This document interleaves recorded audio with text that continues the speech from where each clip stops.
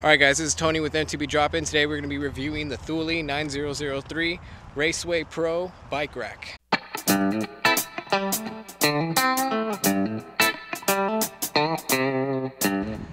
Things that I love about this bike rack is that it's cheap.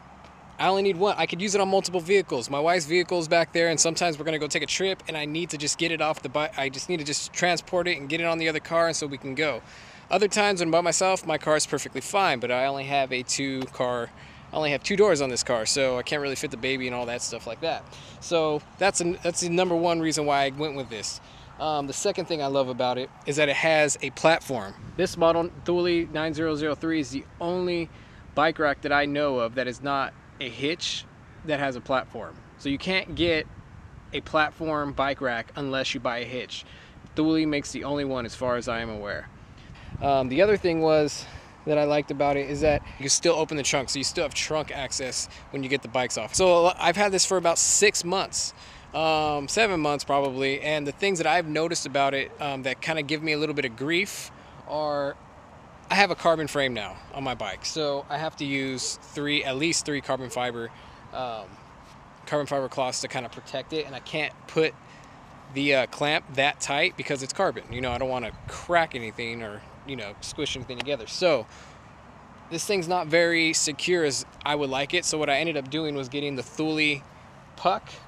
That's usually you usually use that to stop it from being stolen. What you do is you wrap it around the bike rack, and then you stick it inside your car trunk, and then that's kind of like another little safe strap. So they're gonna have to cut it, get some pliers or whatever they got to do. Pliers. They're gonna have to get some type of cutters or something like that to get it off.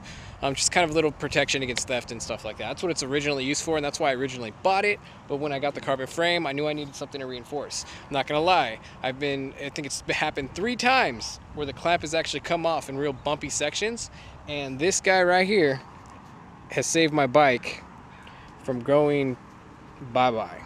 So the clamp literally popped off, and then it's just going like that, you know, and I had to stop, pull over, and make sure get that clamp back on.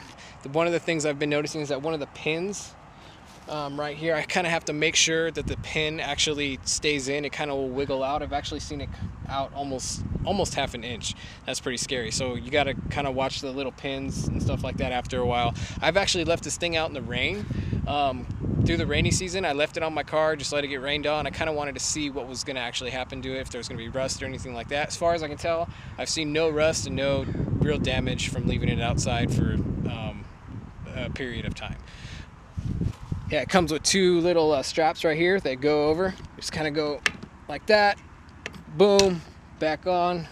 These trays come out like this, so you can kind of modify it. When I put two bikes on, what I ended up doing is taking that one, the left one, and just sticking it way out, and then I stick this one right here, and I stick it to as far out as it can go, and the bikes end up fitting perfectly. I put my wife's bike, my wife has a mountain bike, and I put it on here all the time. There's no rub or anything like that. I actually put my friend's bike, who has he has a full-size bike as well, and I put it on here, and I got it to fit on so that there was no bike rub or anything like that. You're gonna have to, like, you know, move around the pedals and stuff like that to make sure that the bikes don't hit each other and stuff like that. So, but all in all, mountain bikes have been fitting great on here, and I haven't had any issues with that. So these will release the cables. This will go right over like that. You can lock it and protect it from theft. However, they're just plastic, and I wouldn't, you know, leave it outside for a big, huge amount of time, because someone could just come over with a screwdriver, pry that thing off, and you're good. It's just plastic, so it's really not a huge. I would never recommend leaving it out overnight. Someone can get into it like nothing. That's why even though it had this, it felt kind of safe, but, you know, at the same time, I wanted to get some extra protection. That's why I ended up getting the puck in the first place, so I can also lock it right here, and then I can also put this in the trunk and wrap it around the rack, just to make it a little bit harder for somebody. So when I go into Burger King or wherever I'm going to go inside of and buy a meal real quick, I can come, you know, kind of be reassured that my bike's not going to be gone in a second. You know, it's kind of a hassle. I do want to get a hitch rack. This is in no way going to replace the, you know, ease of use of a hitch rack. It's just, the hitch rack is amazing. You just put it on, take it off, and you can leave it on, and you're cool. This thing, like I said, I can't go over bumpy bumps, because if I go over bumpy bumps, this is gonna go.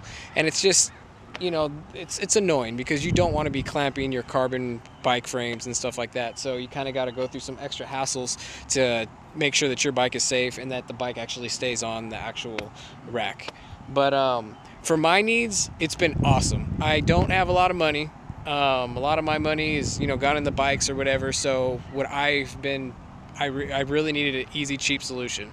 I will be going towards a hitch rack later in the future, and I'll keep you guys updated with that. But as of right now, this is what I'm using, and I'm pretty happy with it. It basically gets me where I need to go, and that's really all that matters. And my bikes have been nothing but safe the whole time. The other thing I wanted to mention to you guys is that and another way to kind of be able to adjust the bikes and to get them on the way you need to, you could actually move this all the way to the other side. You can move these clamps this way or that way, and that's what I usually have to do depending on the different bike sizes that I put on here. I'll have to move the clamps a little bit. I generally like to clamp it down close to the seat, and that way this can come right over to the other bike and get it.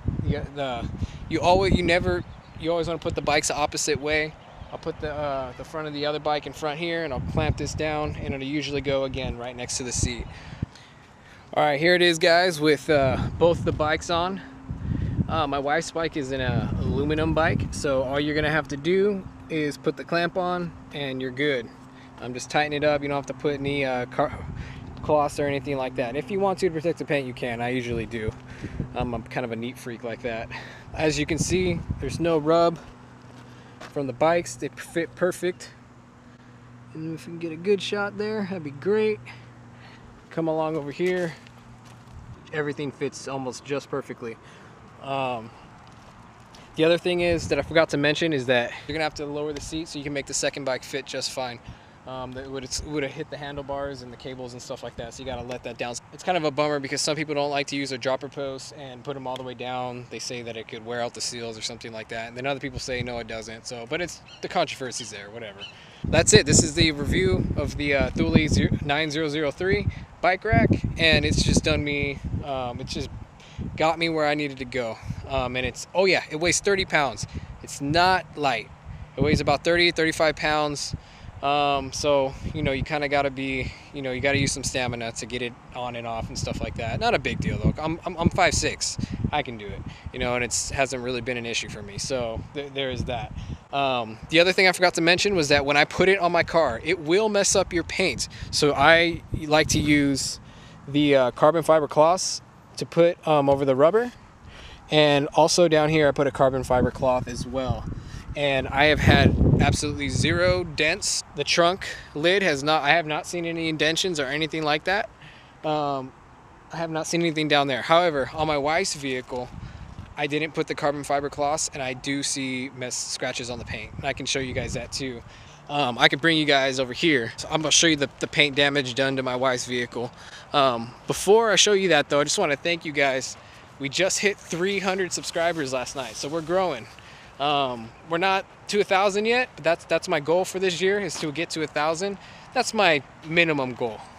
You know, I know people have made it to 5,000-10,000 in a year. So just so you know, that's where we're headed. You know, I want to get to, you know, I have goals that I'm not going to be revealing until I hit 10,000. So there's a purpose behind this channel that I haven't revealed yet, and it's a deep thing, and I'll be revealing it as the channel grows. Here's my wife's car. As you can see this is front right here. It's from the Thule Raceway bike rack.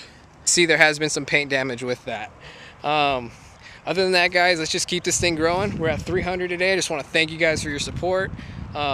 We're having I'm having a great time building this thing. It's like starting a business. It's been just absolutely a blast.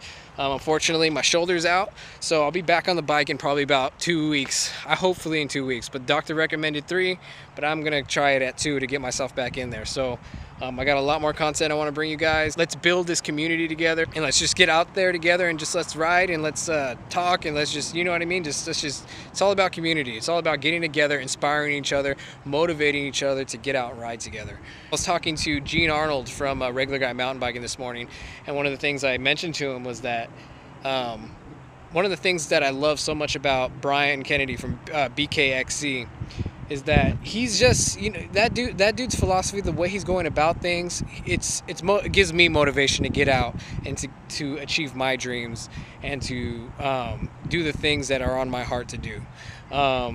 He's a guy who's getting out there and doing it, and I picture myself. He gives me motivation to get out and do the same thing. And that's what I want to do for other people. I want to give you guys motivation to achieve the goals you want to achieve and go where you want to go in this world. Life's short. You got one life. You want to see the world, help people out, want to bring awareness to somebody's illness, or you want to help out a community of people that are in desperate need of help. You can go out and do that. You can go out and achieve major things to make a difference in this world. So, and that's just kind of what I'm about, and I want to motivate you guys to go ahead and do those things as well, to get out and to achieve those goals and those things that are put upon your heart to do in this world. So again, this is Tony with MTB DROP IN, and I just want to thank you guys for dropping in today, and I will see you guys next time, and I will hopefully be back on the bike as soon as possible, guys. And again, thank you guys for subscribing to my channel. Like I said, we're at 300. I just really appreciate that. Gives me, every subscriber is just one bit more of motivation for me to keep going. So I don't take it for granted, and I thank you guys. You have a great day. Thank you for dropping by.